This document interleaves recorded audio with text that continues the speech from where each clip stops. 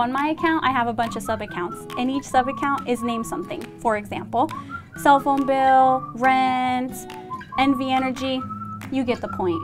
That's my way of budgeting. And so every payday, when my check comes through, my check gets distributed through each sub-account, so I never see it. People say I'm crazy, and I know I'm crazy. And when they see my account, they're gonna be like, wow, she's crazy.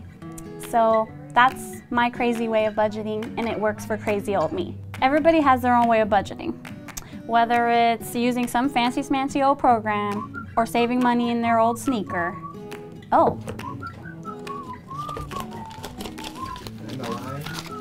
Whatever works for crazy old you.